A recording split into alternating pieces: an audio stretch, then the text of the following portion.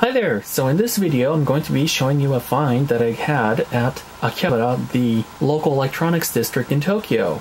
And that is a ESP32. So these started showing up in Akihabara probably in the middle of February or so. So it takes a little bit of time for these kind of things to show up locally. Anyway, this is the ESP Room 32 module, and it's authorized for use in Japan as evident with the technical conformance mark that you can see right over there. So one of the nice things about the ESP32, as many may be already aware, is that there's going to be a lot more GPIO ports and such compared to ESP266. So this will be kind of interesting as it'll allow us to do more projects that require more I/O. But as you can see, this is just the module itself. It's going to be hard to be playing with them on a breadboard and such. So I went to another store and purchased a Breakout Board.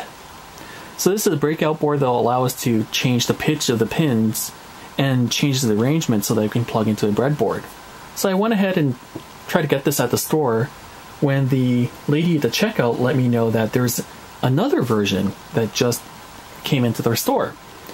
This one actually has a ground pad that can connect to the pad on the module itself, and it also, as you can see, the power traces are a lot thicker compared to the one I was holding up earlier. So if we compare the pins, if we compare the traces, I have another one.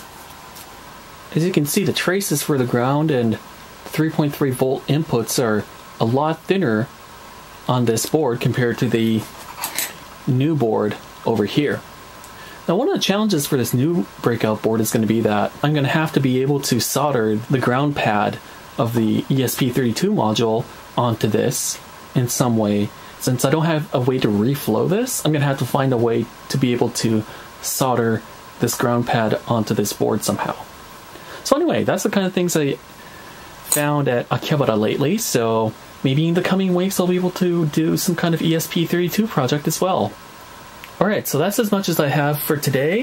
So if you like this video, I'd appreciate it if you give it a thumbs up. And if you'd like to see more videos like this, please subscribe to my channel. As always, thank you very much for watching, and see you next time.